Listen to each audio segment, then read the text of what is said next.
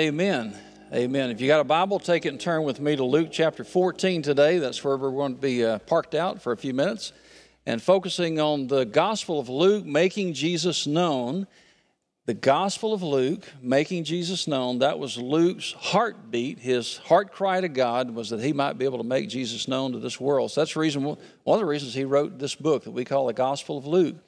And today as we get into Luke chapter 14, we're looking at what I've entitled the invitation. The invitation. Now, when you look at this text, and when we walk through it in just a moment, you're going to notice that 13 times he uses the word invite or invitation. Jesus is using this word over and over again, and it simply means to call someone, perhaps even to call them by name and say, hey, Sally, hey, Jim, hey, John, would you come? I want you to come and join me in this experience. And so think about that as I read this text from Luke chapter 14 and verse 1. It happened that when Jesus went into the house of one of the leaders of the Pharisees on the Sabbath to eat, they were watching him closely. And there in front of him was a man suffering from dropsy. And Jesus answered and spoke to the lawyers and Pharisees, saying, is it lawful to heal on the Sabbath or not? But they kept silent. And he took hold of him and healed him and sent him away. And he said to them, which one of you will have a son or an ox fall into a well and will not immediately pull him out on a Sabbath day? And they could make no reply to this. And he began speaking a parable to the invited guests when he noticed how they had been picking out the places of honor at the table, saying to them, when you are invited by someone to a wedding feast, do not take the place of honor, for someone more distinguished than you may have been invited by him. And he who invited you both will come and say to you, give your place to this man, and then in disgrace you proceed to occupy the last place. But when you are invited, go and recline at the last place, so that when the one who has invited you comes, he may say to you, friend, move up higher. Then you will have honor in the sight of all who are at the table with you. For everyone who exalts himself will be humbled, and he who humbles himself will be exalted. Verse 12. And he also went on to say to the one who had invited him, when you give a luncheon or a dinner, do not invite your friends or your brothers or your relatives or rich neighbors. Otherwise, they may also invite you in return, and that will be your repayment. But when you give a reception, invite the poor, the crippled, the lame, the blind, and you will be blessed, since they do not have the means to repay you. For you will be repaid at the resurrection of the righteous. When the one who were reclining at the table with him heard this, he said to them, blessed is he who will eat bread in the kingdom of God. But he, Jesus, said to him, a man was giving a big dinner, and he invited many. And at the dinner hour, he said to his slave, to send his slave to show to those who had been invited, come, for everything is ready now. But when they all alike began to make excuses, the first one said to him, I bought a piece of land, and I need to go out and look at it. Please consider me excused. Another one said, I bought 5 yoke of oxen, and I'm going to try them out. Please consider me excused. Another one said, I have married a wife, and for that reason I cannot come. And the slave came back and reported this to his master. Then the head of the household became angry and said to his slave, go out at once into the streets and the lanes of the city, and bring in here the poor and the crippled and the blind and the lame. And the slave said, Master, what you have commanded has been done, and still there is room. And the master said to the slave, go out into the highways and along the hedges and compel them to come in, so that my house may be filled. For I tell you, none of those men who were invited shall taste of my dinner. The invitation. You probably received some interesting invitations in your life, some of them casual, some of them formal. Some of them may be by text or a phone call or just a chance meeting with someone in a hallway. Or it might have been one of those formal invitations that's really nice and expensive and wrapped in foil and all those kinds of things with an RSVP for you to respond and hoping you'll come, but they want to know if you're going to. Several years ago, I received an invitation from an organization that invited me to go on a mission trip. Well, I'd never been on a mission trip before. I'd wanted to go, but it just didn't seem the appropriate time or the right opportunity. And so I started to take that letter and toss it in the garbage can, like a lot of you do sometimes when you get solicited for one thing or another.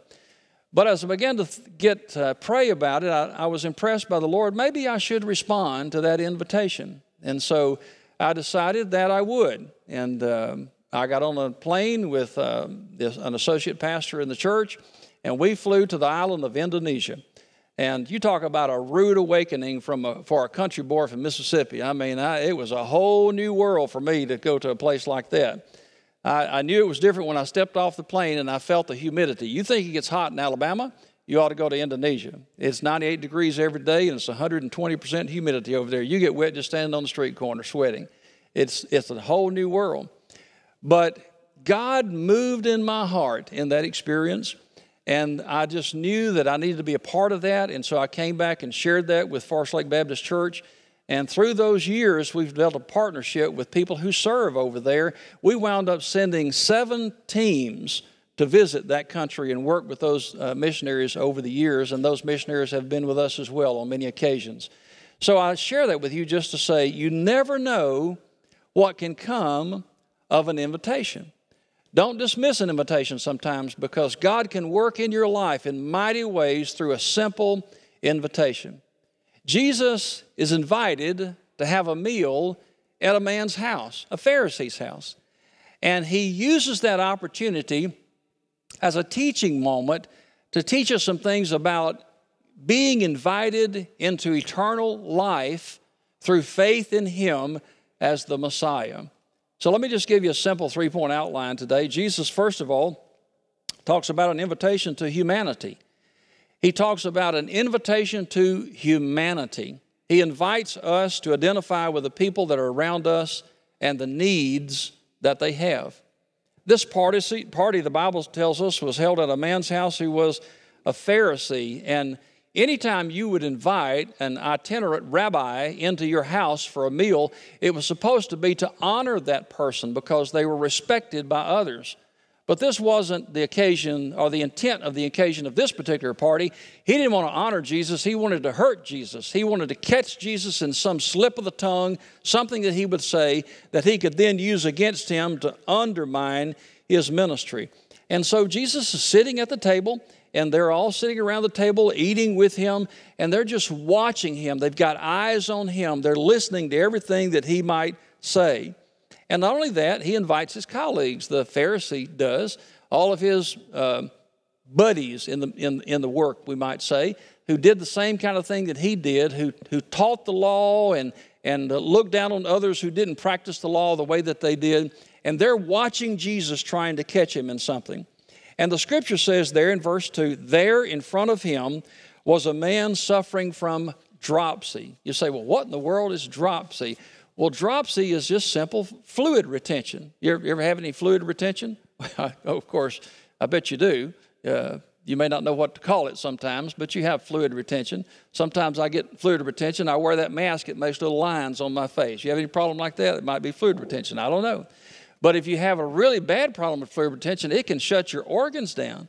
So here's a man that didn't have just a mild illness. He had a major dysfunction going on in his body. And he comes to Jesus because he needs help. He's not there by accident that day. He comes because he needs help. And so the scripture says that Jesus asked the Pharisees a question. I just love how Jesus turns the table on people. They're there to trap him. They're there to undermine him. And Jesus is not threatened by that. He just turns the table on them. And he asks this question, is it lawful to heal on the Sabbath or not? Jesus is asking, what is the proper response in the situation that we're in? A lot of us are wondering that today with the election process that we've just moved through. Can I get a witness? Can anybody say amen? We're trying to figure out what the proper response for a believer is in the day in which we live. Now, the legal experts were already debating what to do with a guy like this on the Sabbath. And their rule was that if you practiced medicine, that you could not heal on the Sabbath, or if you did, you would be working at your profession, and therefore you would break God's law. Okay? That's what they said, and that's what they taught. And so Jesus asked them the question, is it against the law of God, not the law of the land, is it against the law of God for this man to be healed on the Sabbath? And they had no response to him whatsoever. They didn't answer the question because they knew what the answer was, but they didn't want to give it to Jesus. And so the scripture says that Jesus just reached out and healed the man miraculously and then sent him on his way. And in verse 5, he asked another question. Which one of you will have a son or an ox fall into a well and will not immediately pull him out on the Sabbath day? So what is the real question that Jesus is asking them? Here's the question Jesus is asking. Where is your humanity? Where is your humanity? You're not even acting like a human being. You've got somebody in front of you that is suffering, and you don't care about them.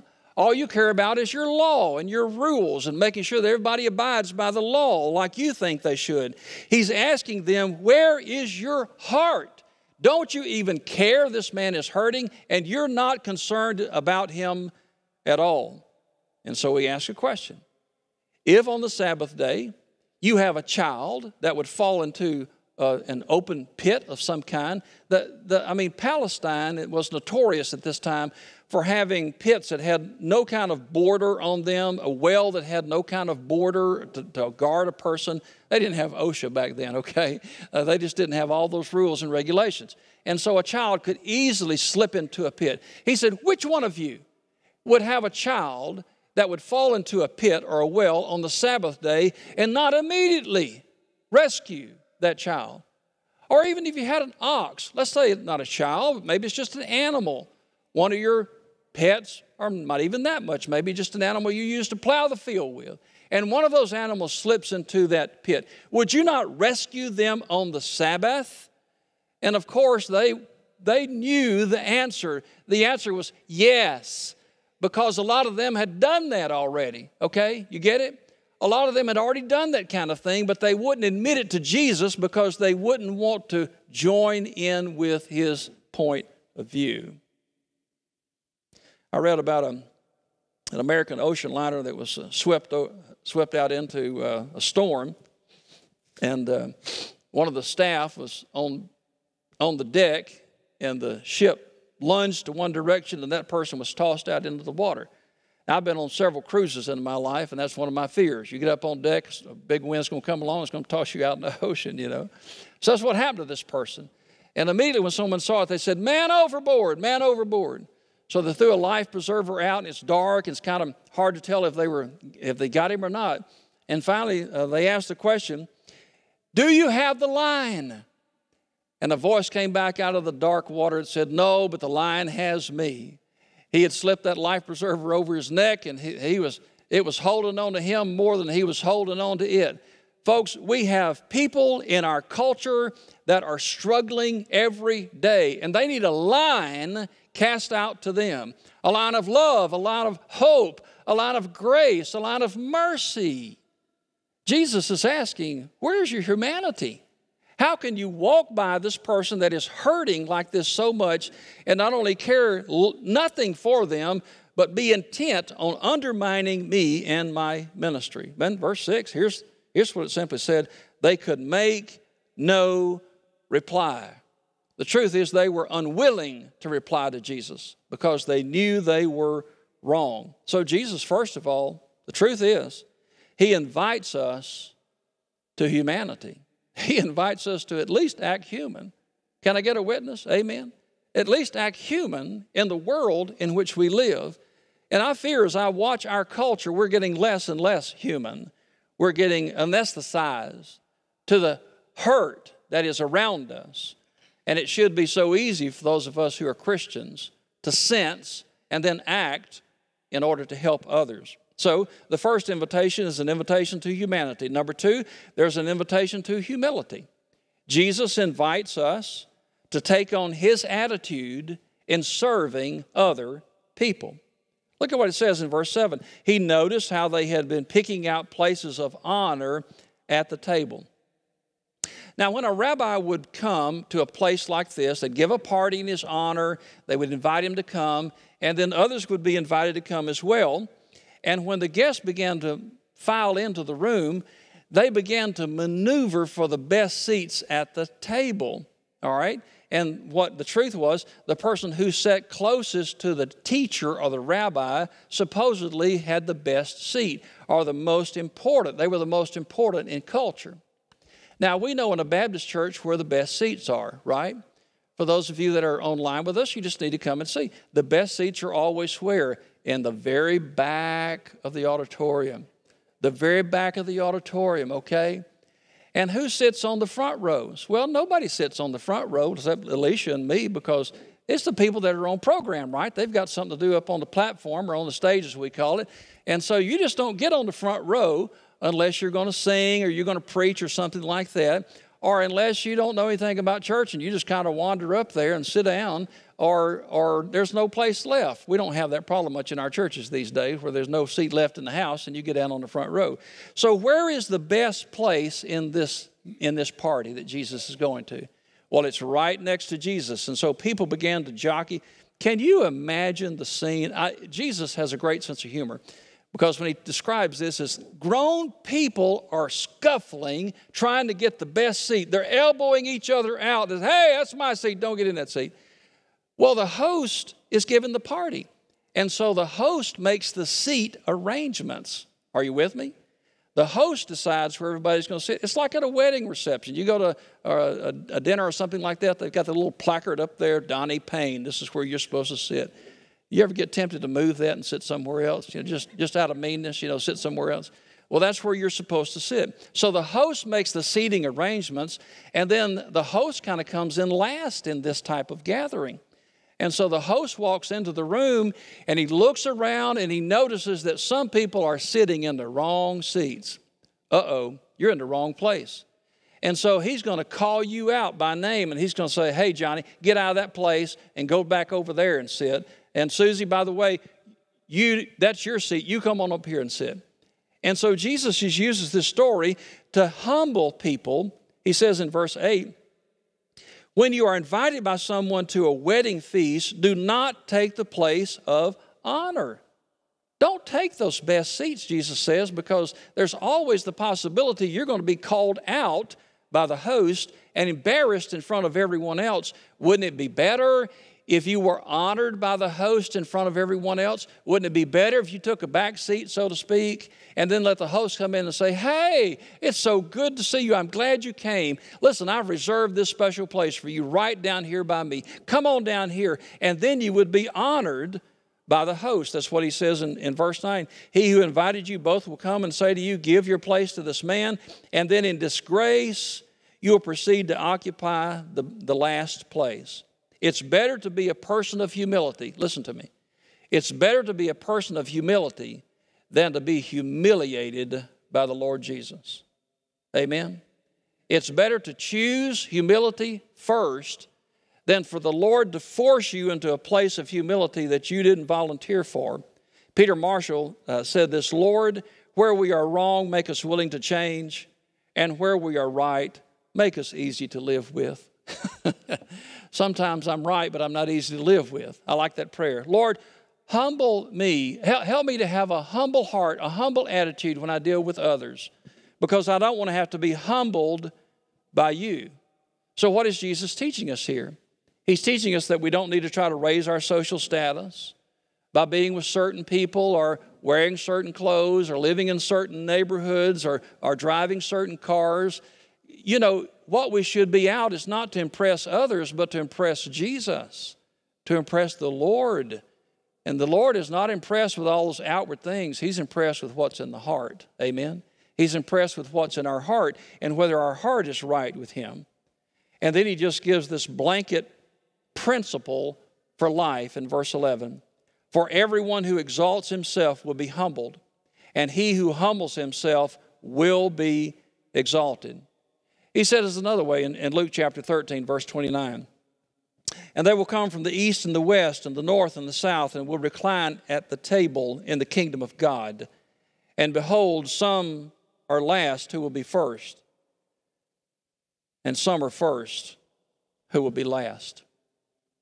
I'm telling you, my heart beats with a sense of humility. Someone said humility is a strange thing. Just the time you think you have it, you don't. And I've heard other people say, yeah, humility is my best attribute. Of course, if it is, you would never say anything like that. You want to have a humble heart. You pray for a humble heart. I ran across a prayer. It's called an old man's prayer. And just indulge me for just a moment. He says, Lord, you know I'm growing older. Keep me from the idea that I must express myself on every subject. Release me from the craving to meddle in everyone's affairs. Keep my tongue from the recital of endless details of the past which do not interest others. Seal my lips when I'm inclined to talk about my aches and pains. They are increasing with the years, and my love to speak of them grows sweeter as time goes by. Teach me the glorious lesson that occasionally I may be wrong. Make me thoughtful, not interfering, helpful, but not bossy. With the wisdom and experience I've gained, it does seem a pity not to use it all. But you know, Lord, I want to have a few friends at the end. I like that. God, help us to have a humble heart. Give us a good dose of humility, because without humility, we'll never have humanity and being able to recognize those who need the help around us. So here's the last invitation. It's the invitation to honesty. And this may be the best of them all. Jesus invites us to connect with Him as our source of life. Jesus invites us to honestly connect with Him as our source of life. So in this setting, there's a guy at the table that says something inappropriately. You're not that person at the party, are you, that always opens your mouth and inserts your foot? Well, that's what this guy does. He simply says in verse 15, "Blessed is everyone who will eat bread in the kingdom of God." That sounds pretty good, doesn't it? That sounds like I want to say amen to that. Blessed is everyone who will eat bread in the kingdom of God. Well, Jesus knew that this guy is just making a pious remark so that he might impress other people. And so this is how Jesus responds to this man's statement, verse 16. He said, but he said to him, a man was giving a big dinner, and he invited many. And he goes on to tell this story about how a king or a master or a lord of an area, whatever, gives this fabulous feast and invites a lot of people to come. Well, when they had these kind of affairs back then, they would always send out 2 invitations. The first invitation was kind of the formal invitation that had the RSVP on it. You need to respond to this because we're cooking for you, and if you don't come, it's going to be expensive for us. Okay, that's what that basically means. That's what RSVP means, okay? They're cooking for you, and you need to tell them if you're not going to come so they don't have too many steaks left over, all right? So the first invitation is a formal invitation. And everybody who got the formal invitation, the first invitation, would have responded by now. Enough time had elapsed, and everybody had enough time to mail it back or whatever they did back then, send a courier to say, I'm coming or I can't make it. Everybody would have had time to respond by then to this first invitation. The second invitation would have been to say to you who had already agreed to come, supper's ready, come and get it, okay? Everything's ready. It's on the table.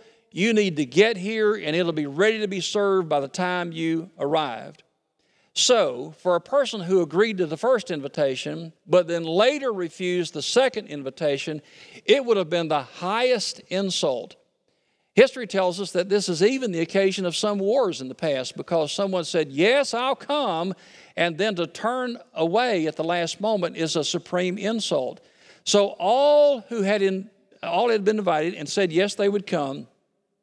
Jesus then makes them the focal point of the story. And he begins to list the excuses that they gave for not coming at the last minute. Some of these are hilarious. Look at what it says, verse 18. I have bought a piece of land and I need to go out and look at it. Please consider me excused. Now listen, everybody, lean into me, okay? Don't buy a piece of land unless you go check it out first, okay? I mean, that's a very simple, you got that? Don't buy something like that unless you go check it out first. If you're not willing to do that, I've got some oceanfront property in Oklahoma I'd love to sell you today, okay? So it's a ridiculous excuse. Verse 19, I have bought 5 yoke of oxen, and I'm going to try them out. Please consider me excused. Here is a wealthy person who has the means to buy 10 ox, okay? 10 oxen, 5 sets of them. And he says, I need to go try these out. That would be like you ordering a Ferrari and just knowing it's going to fit everything about you. You order it online, you have them draft your bank account, $1 million, or how much those things cost, I don't know. It's obvious that I'm out of place in making this point, okay? But you buy something extremely expensive like that and you say, well, I've got to go check it out because I've bought it. You would never do that. I hope you wouldn't spend that kind of money without checking it out, making sure you're making a good investment. So this person obviously would have had the means to also have servants who would have checked out the animals to see whether or not they could pull a plow before he bought them on that day. So the excuse is not valid. Verse 20, I have married a wife, and for that reason I cannot come. You men, don't you laugh right now. If you might be in trouble when you get back home, okay? I have married a wife, and for that reason I cannot come.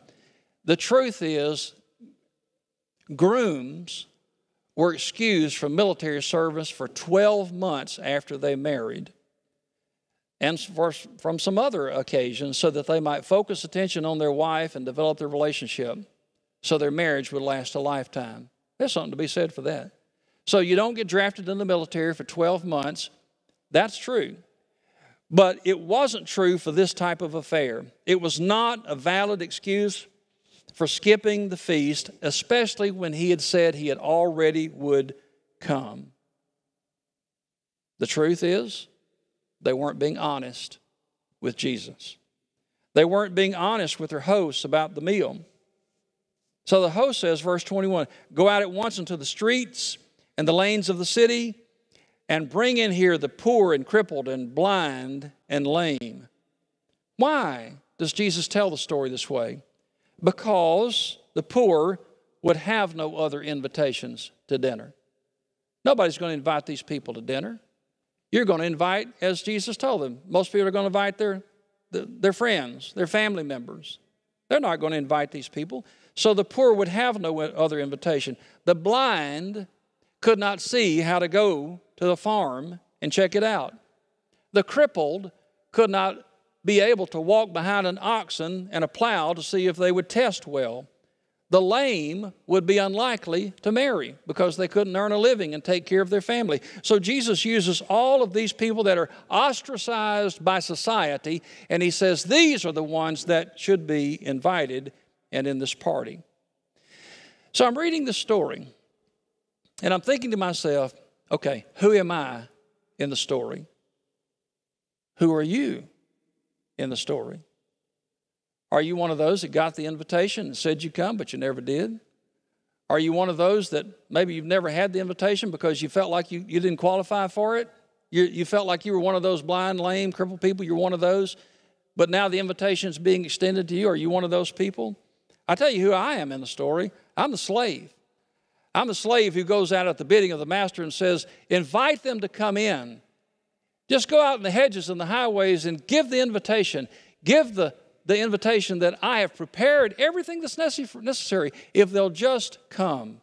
Just come. And we can take on that role as well as his children. Whatever our role is, we need to understand that we need to be honest with Jesus. Honest with Jesus. Okay, Lord, here I am. I'm not pretending anything. I know that the Word says that you love me and you've prepared a feast for me. And the Word says you have invited me to come into a personal relationship with you. So are you going to be honest with him or not? You know, you can be like some of these people, just make excuses. Now, I'll tell you something. The excuses that we offer God are going to sound just as ridiculous at the last day as these excuses seem in this story right now. They're going to say, oh, Jesus, but I was busy making a living. I was busy trying to get my degree. I was busy raising children. I was busy chasing after a career. Oh, I was busy trying to get ready for retirement. I was busy trying to avoid the hospital and COVID. I had things to do, Jesus, that I couldn't walk after you and follow after you. I heard your call when you simply said, follow me, and I will make you fishers of men. But I just didn't get around to it, Jesus. John chapter 1 and verse 12, the scripture says, but as many as received him, to them he gave the right to become the children of God, even to those who believe in his name. So there's the invitation. The invitation is Jesus extending his arms. Someone said, if you ever doubt that that you're loved or of any value, just look at the cross. Christ extends his arms and says, I love you this much. I love you this much. Now won't you come and have a personal relationship with me? So there's the invitation. You just have to be honest about what you're going to do about it. And you can't have it two ways. You can't really say, okay, I'm just going to wait and I'll do this later.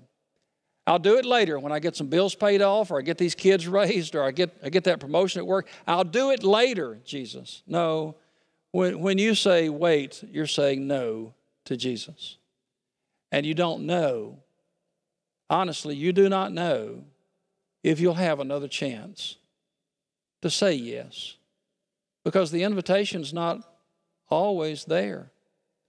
You know, when the invitation comes to you, not just when you see what's written in God's Word, or hear it preached in a sermon like this, or sung in the great songs that we sang a few moments ago.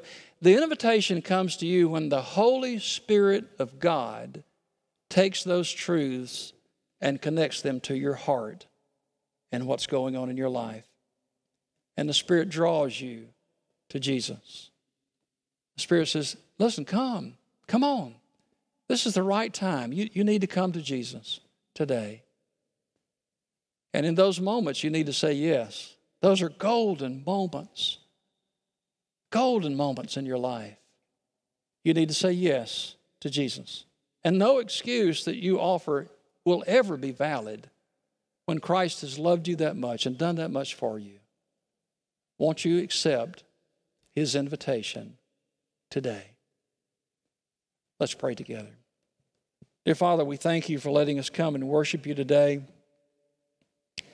And we read what Jesus says in this story of the host who extended an invitation, and yet so many refuse to say yes.